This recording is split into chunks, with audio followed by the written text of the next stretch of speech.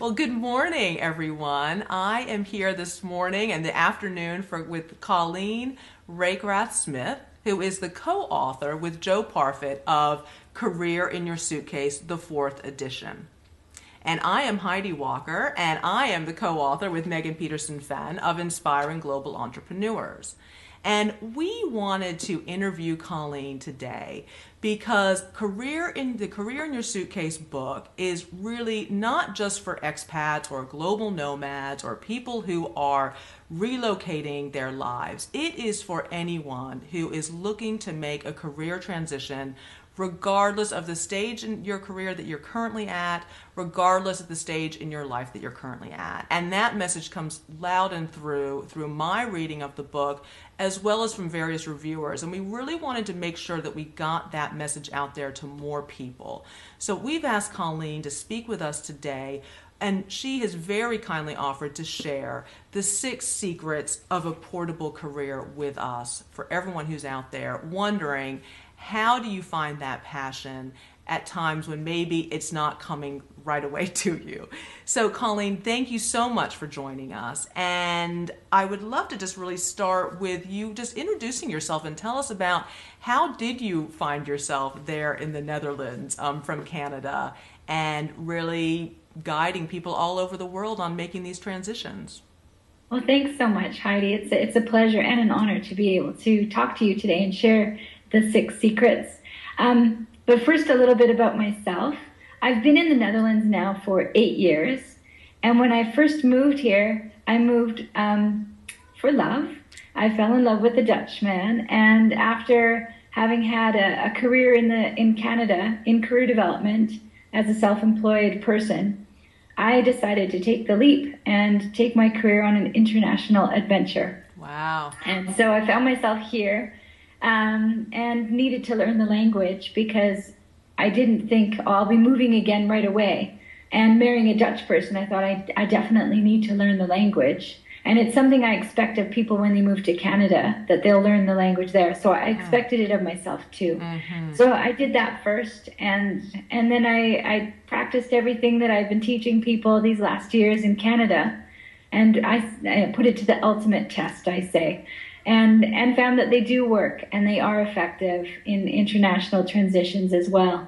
And so that's what I love to teach people about, being able to take their careers and move with them, not necessarily internationally, although that's one of the key things. But it could also be to saying, I want to live in a rural setting, not in a city. Mm-hmm. So choosing your location can be a reason to move.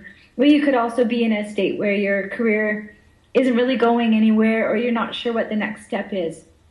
And then you also want to take your career on an adventure and find that next step. So there's different kinds of adventures that we all take in our careers.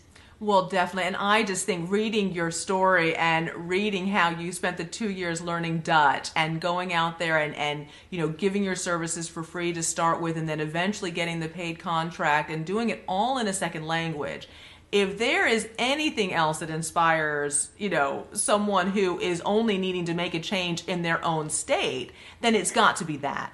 Because I just feel you read that and say, what am I worried about going to this networking event tonight? I'm doing it in English. And, so I found that was really, you really put, like you say, you put the lessons that you'd been teaching and working with other people to use in more ways than one. So if you can do that, then any of us should be able to really make these transitions, because there's no bigger transition than having to work in a language that is not your mother tongue. Yeah, definitely. And the culture is also something to take into account. And luckily, the Netherlands isn't so far off from Canadian culture. Mm-hmm. So that's another factor to take into account. But there was still a lot of nuances and little details to learn that are important. Yes. So those things are also important to factor in as well. Definitely, without a doubt. Well, I think that in this day and age, and I have a number of family members as well as friends right now who are at a stage in their career or in between careers and wondering what is that next step. And I've given them copies of my book to say, hey guys, take a look at Inspiring Global Entrepreneurs, read these stories and see if this inspires you and gives you some ideas. And then when we got connected, and I said, let's also do the same in talking about career in your suitcase, because it is just so relevant for all of those people. And I think in this day and age, with the economy the way that it is, the American economy especially, but the European economy and anywhere else, to really empower people to know that they can make those changes and to hear from other people who have done it is just so valuable. So in terms of the 6 secrets of a portable career, what would you share with people who are at that stage right now, not sure where the next move is and wondering if they're going to find something fulfilling again? Well, the first step for me that I would encourage people to do, and this is really a process, the first step is to reflect and evaluate, what have I done? Where have I found those pockets of real meaningful activity, and where I felt like I made a really good contribution, where I was using my skills at a level where I felt really good about. Allowed me to grow, but I wasn't bored, and all of those kinds of factors coming together. But it's also to look at what are my life roles at this stage? Have I become a parent, or am I now have a partner, a life partner, or what are those life roles? Are you looking after aging parents? What are the demands on you in terms of all the different life roles that you're juggling? So taking a look at that too, as well as your values, what's important to you, and what's interesting you. Your interests grow and change too. There's often a common thread, but what is it of interest to you? What's capturing your imagination? What are the things that you read? What are the headlines you actually follow up on, or the little things on Facebook that you click through to read the full article on? What are those things? Find those things, document them, make a list, see what they are, and take that time to really reflect and reevaluate where am I at in life? Where would I love to go? But also, who am I? And what am I doing in my life right now? And then you have a good idea about where you're starting from. And then it can help you to identify what you can be. And I love this word, wholehearted about doing. And instead of saying the word passionate about doing, what can you put your whole self into? What can you really feel engaged with? And that would be meaningful to you at this point in your life. Because we all know there'll be more changes and more opportunities to reevaluate and make another choice. But at this point, what would you really like to do next?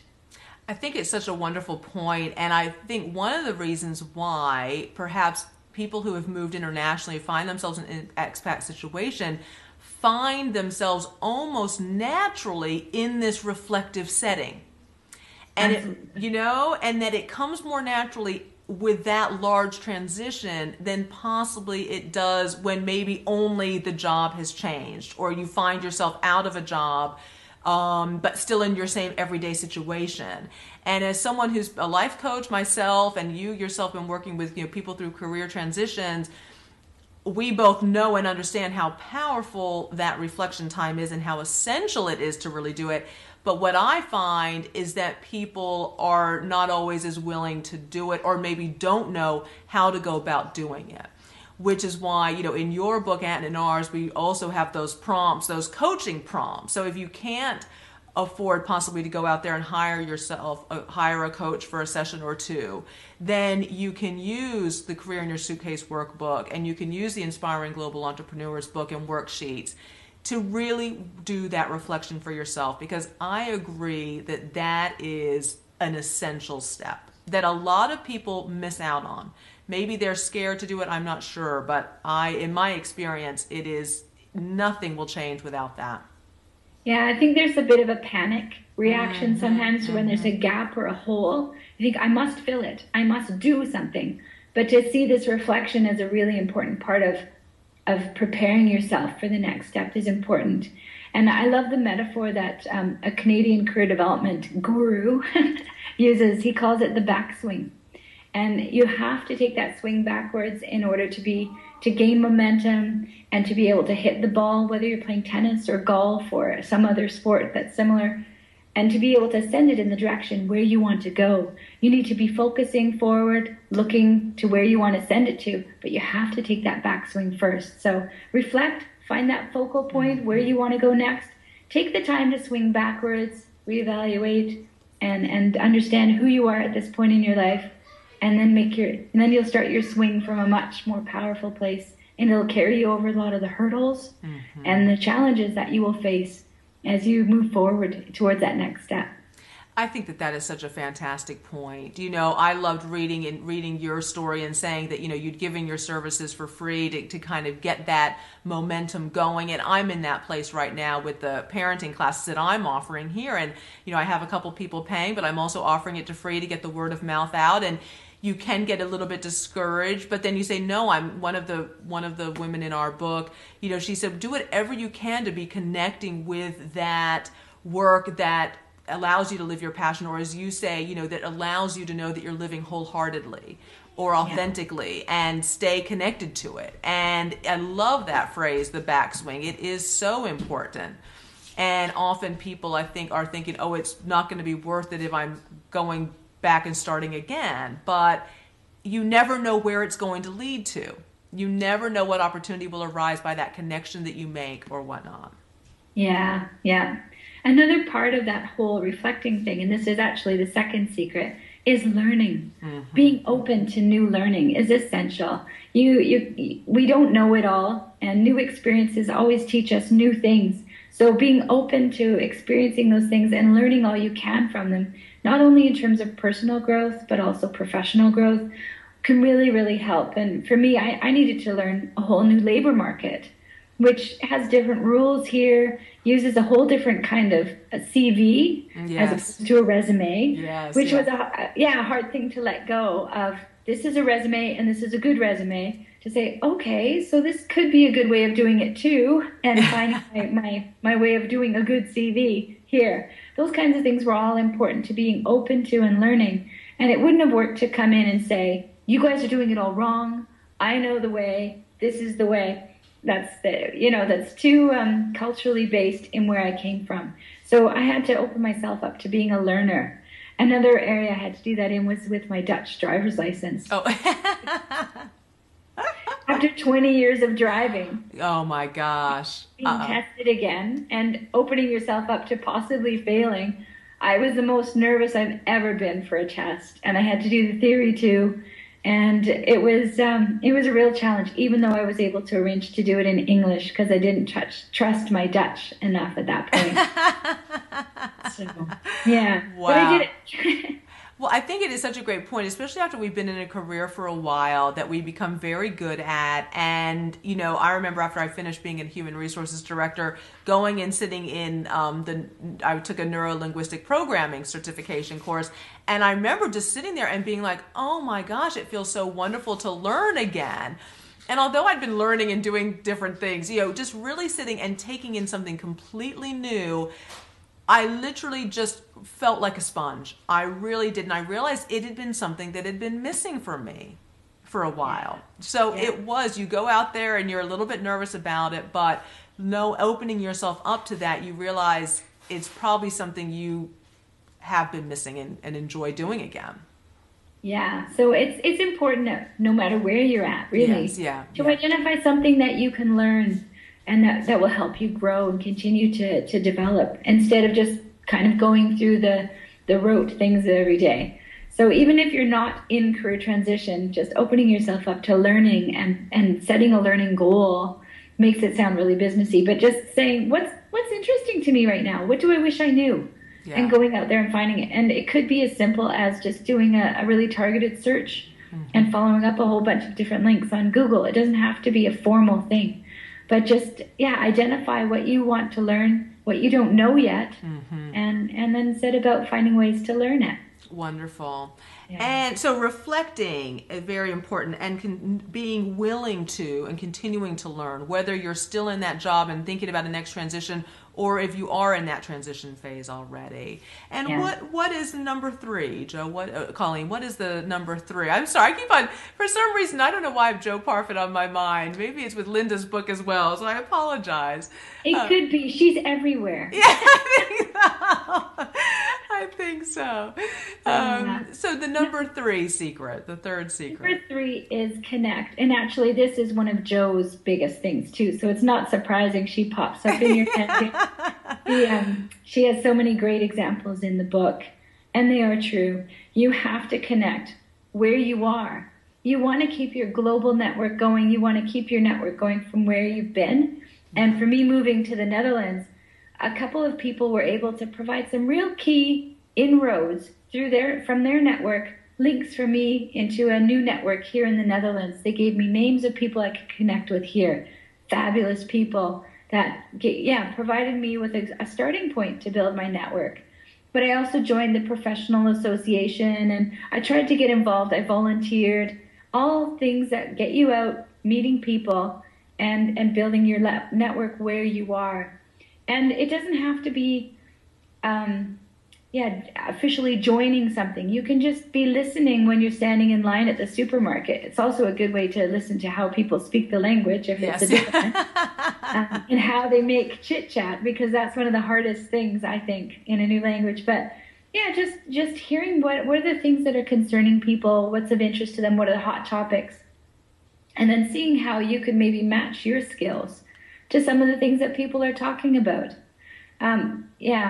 Connecting is so essential, and you can spend all your time behind your computer feeling like you're connecting, but you really do need to get outside your door and go for a walk and just say hello to people along the way. And you never know, you might come across somebody who stands and chats for a little while, and it could be a really good connection. So and it's more about sharing information, not being, even though you feel like you're in a place of need and you need to build your network. Yes.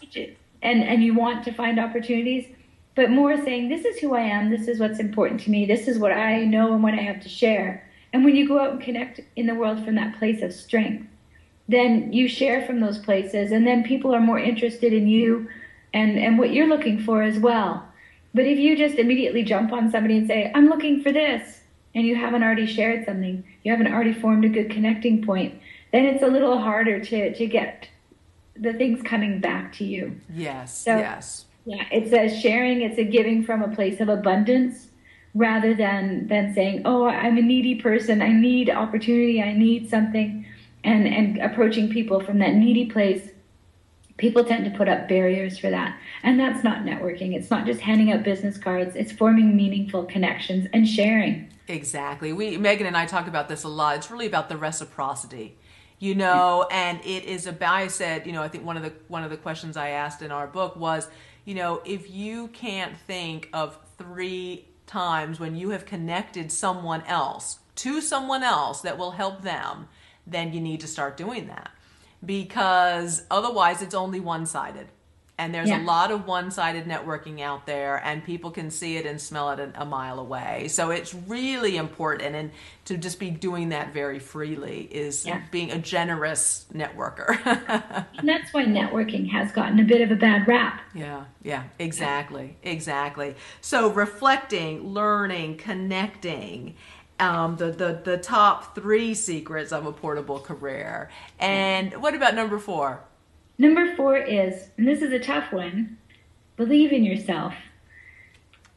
When you're going through a transition and you leave your job or you leave your comfortable environment, pieces of your identity tend to be left behind too. Some of those things, those touchstones that helped you define who you were and helped you to answer that question. So who are you and what do? You don't have some of those pieces anymore. And in the absence of those, you can start to lose some self-confidence, and you can waver in believing, this is possible for me here. I can continue to do this, or I am up for this new opportunity. And so it was really important for me to find key supports who would help me stay connected to that. It was also a really great tool that I really like to emphasize. And this word is a bit misleading, but I call it a portfolio. Mm-hmm. And there's many different kinds of portfolios out there, but really all it is a binder or a book that I've put all kinds of stuff in. So education stuff, so certificates, diplomas, memberships of things, but also newspaper clippings where I was quoted, a copy of my first Dutch workshop booklet in Dutch, yes, which looks really simple now, but that was such a big thing. And I also have a picture of my Dutch driver's license with the story that goes with it. And so putting those stories down, writing down the stories, sometimes people write blogs, and that's also a form of this. And printing off some of those stories with a picture and putting them in your portfolio, someplace where you can go back and look through them. Because it was when I did that I found the strength to say, I'm going to make another phone call, I'm going to make another effort, I'm going to try a little bit longer. And not that there's anything wrong with working in retail. I thought I was going to have to work in retail to practice my Dutch. Yes, yeah. And I was trying to revise my CV to fill out the application form, and it was like carving out pieces of myself, that were no longer relevant for that position. And it was so hard. And so I was flipping through my portfolio, and I thought, I love this. I have loved doing this. It's so meaningful to me. I want to continue to help people make meaningful choices in their careers. This is what I want to do. And when I reaffirmed that statement and reaffirmed, if I can do it there, I can do it here too, then that really helps. So yeah, finding a touchstone, some concrete things that you can look to that say, yes, you can, are really important. And it's another fabulous way of really doing that evaluation for yourself too, and saying, well, which aspects of these did I love, or have I lost touch with, say, my photography or my writing? And, in other words, really helping you, putting that portfolio together can be that really way of assessing where you want to go next and remembering pieces of yourself that you'd forgotten.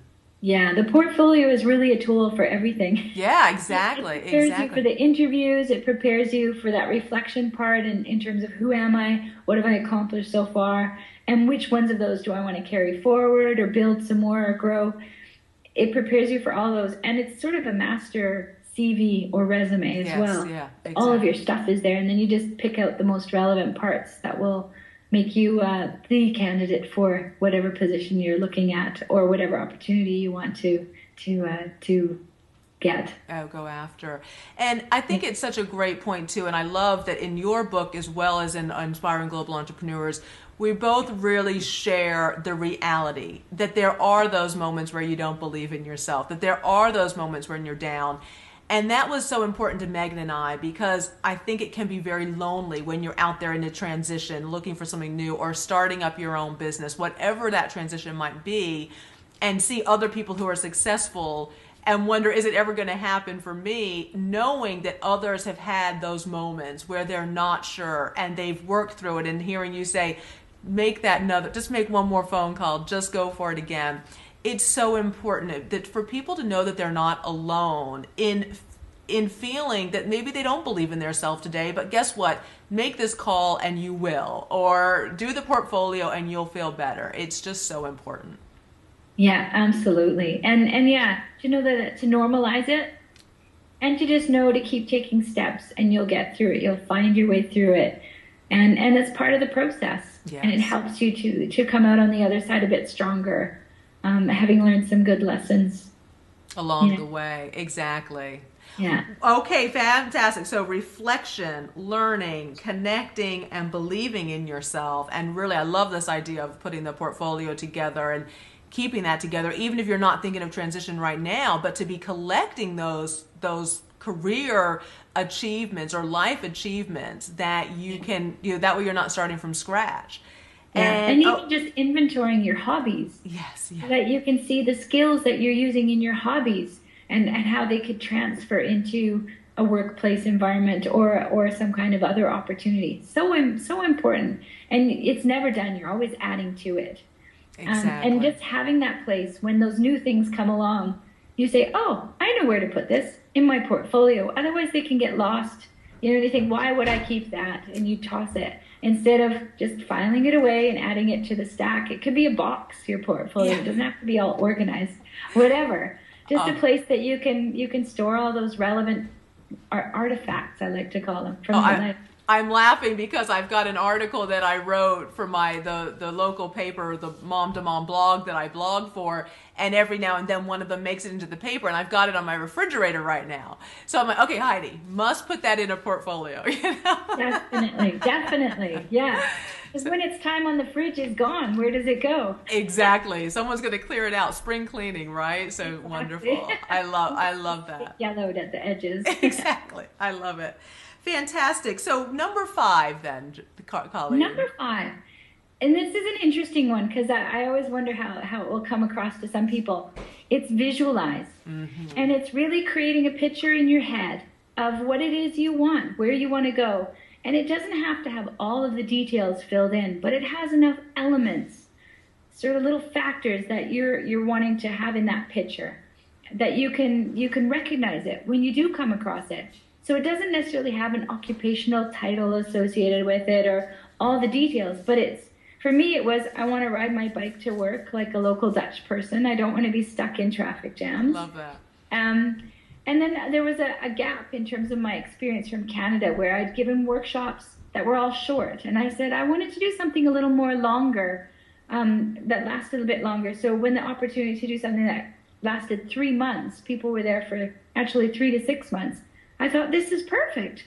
I wouldn't have known what to call it or exactly how to describe it. But when it came up, I said, yeah, this will give me that missing piece. This will add to my experience and help me to grow and develop further above the fact that it's actually giving training in Dutch, which is enough.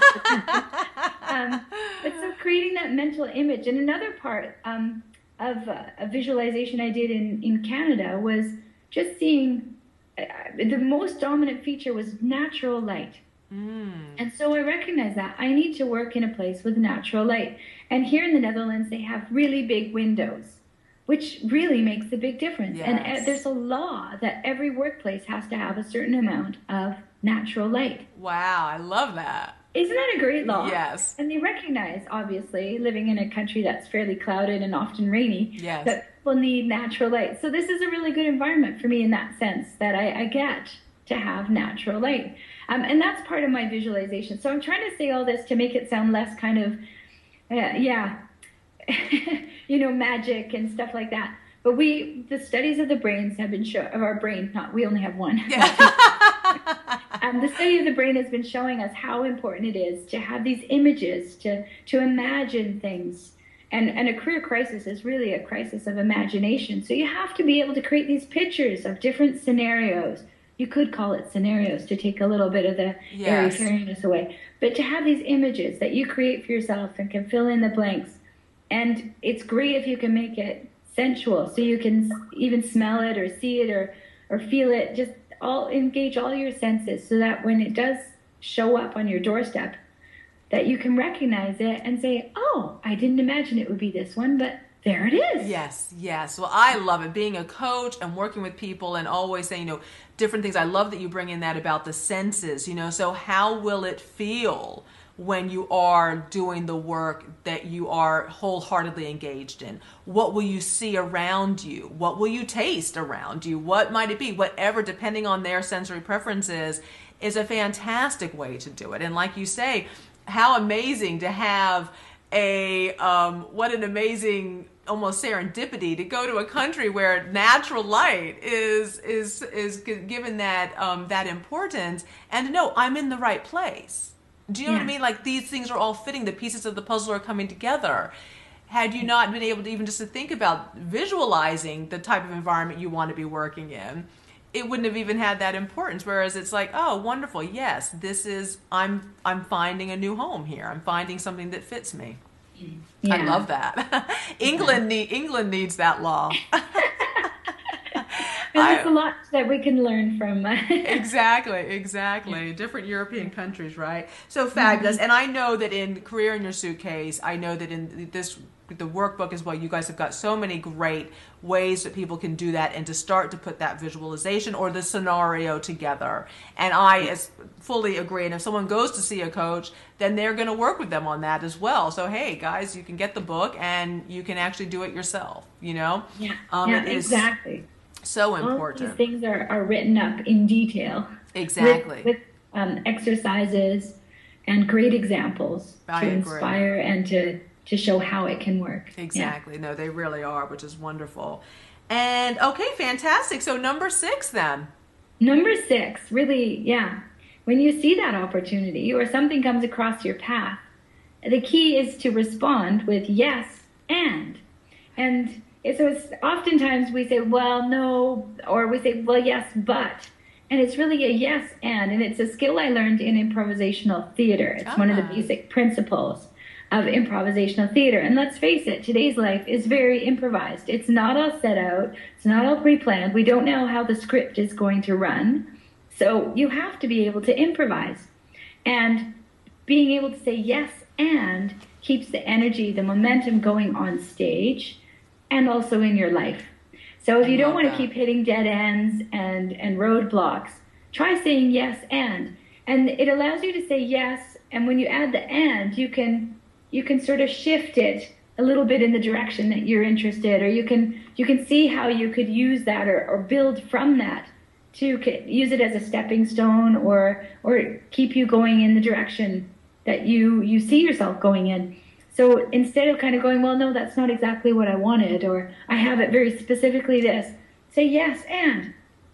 Because I have to say, after 6 months, when I looked back, after I finally got my first paid contract, I say finally, it was really only 6 months after doing the language learning and when I started to look for opportunities, it was really 6 months where I didn't know how all those steps were going to connect.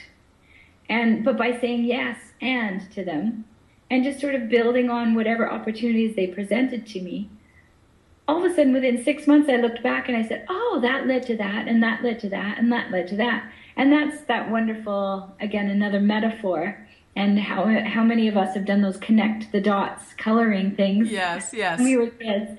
And Steve Jobs used that as a wonderful metaphor in his Stanford University commencement address, saying, you can't connect the dots looking forward. You can only connect them looking back. So say yes and move forward and trust that the dots will connect. Yeah. And they will. If you're following your values and your interests and what's important to you and using your skills, there will be a common thread and they will connect and you'll find your way forward. Not in a straight line, but a nice waving, interesting, meandering, but forward-moving line. And it'll make your life so, so rich. So yes and is one of the key skills, I think, and one of the 6 secrets, the best of the 6. Makes them all come to life. I love it. And I also love what you're saying there about that it's not a straight line. And in the almost 30 stories of entrepreneurs that we interviewed and gathered for our book, not one was a straight line. And I think that in a sense, maybe even our generation, what we were told in school, maybe based on the previous generation, is that it is a straight line and that it's not. And we need to be okay with that. And so normalizing that and knowing that it's about telling the story and about seeing where those connections are. I think people do get scared if it doesn't go exactly perfectly. How will I tell this story? Because it's not the straight projectile, the straight projection line I was expecting. So I love that you've made that point because I think it's so important. Okay, thanks so much. Well, Colleen, thank you so much. And just to recap for everybody, the 6 secrets to a portable career, regardless of where you are in the world or in your life right now: reflect, learn, connect, believe in yourself, visualize where you want to be, how it will feel, what it will look like, and respond with yes and. And all of those dots will come together. You will find yourself living that wholehearted, authentic life that you've dreamed of and seen other people doing and wondering how they got there. Well, this is how. Pick up a copy of The Career in Your Suitcase, the 4th edition by Jo Parfitt and Colleen Reichrath-Smith. And Colleen, I just thank you so much for sharing your insights with us. And I know that so many people will be helped by this, who are having maybe one of their not so better days. They will be feeling better after they watch this. So thank you so much for sharing with us. My pleasure. Thanks so much, Heidi. You're an inspiration, and loving your book and all of what's in it too. Thank you. Thanks for the opportunity. Absolute pleasure. Thank you so much.